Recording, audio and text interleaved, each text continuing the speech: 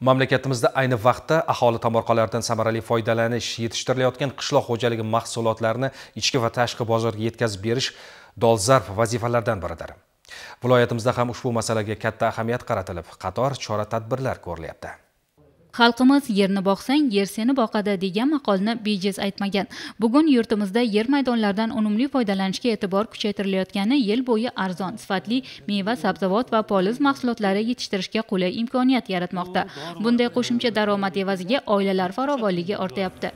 Tog'li Dehqonobod tumanida ham bu borada amalga oshirilayotgan ishlar e'tiborga molikdir. Tumanda aholining tomorqalardan samarali foydalanishni tashkil etish bo'yicha shakllantirilgan ishchi guruhi tomonidan mahallalarda targ'ibot tashviqot ishlari olib borilyapti. Kam ta'minlangan oilalarga homiylik asosida zarur ko'chatlar yetkazib berilayotgani ham e'tiborga molikdir.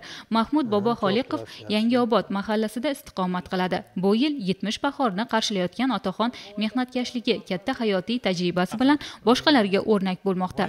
Tumanda oqova suv muammo hisoblanadi. Ammo izlagan imkon topadi deganlardek 14 metr chuqurlikda quduq kovlab suv chiqargan otaxon hovlisidagi 6 sotiq yer maydonini daromad manbayiga aylantirgan. Bu yerda dorivor o'simliklardan kovrakni yetishtiryapmiz. Chunki Dehqonobod iqlimiga mos. Lalmi kovrakni obi kovrakka aylantirishga harakat qilyapman. Ya'ni ularni sug'orib yetishtiryapman, balkim bularning rivojlanishi tezlashishi mumkin. Bu endi tajriba, buni endi bir 3-4 yildan keyin buning natijasini ko'ramiz. Bu yerda asosiy terak ekkanman men, har xil olma, o'rik turlaridan ekilgan, lekin 1 yillik sabzavotlardan asosiy pomidor yetishtiraman men ko'proq bu yerda. Undan keyin bolgar qalampirdan yetishtiramiz, keyin oddiy qalampirni o'zidan yetishtirib, ro'zg'orimizga kerakli bo'lgan mahsulotni o'zimizdan olamiz.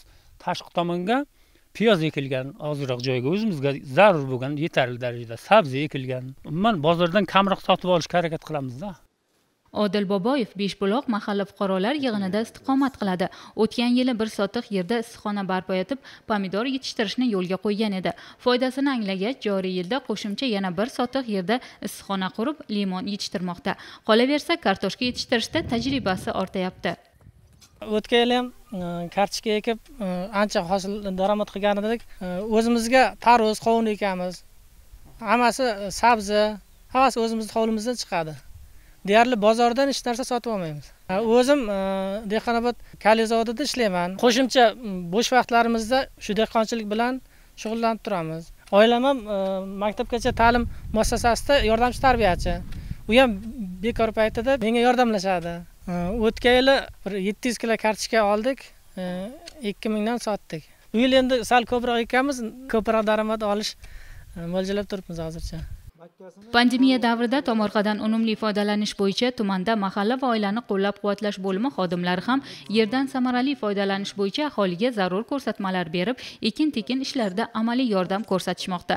Maqsad esa Prezidentimizning joriy yil 14 aprel kunidagi qishloq xo'jaligi tomorqalarini yanada rivojlantirish, oziq-ovqat mahsulotlari ishlab chiqarish hajmini oshirish masalalari bo'yicha o'tkazilgan video selektor yig'ilishida bergan topshiriqlar ijrosini ta'minlash, tumanda iqlim sharoitiga mos poliz va sabzavot mahsulotlarni ekish, bog'zorlar va issiqxonalar tashkil etish orqali yuqori hosil olib, tomorqalarda mahsulot yetishtirish hajmini 2 barobarga oshirishdan iborat.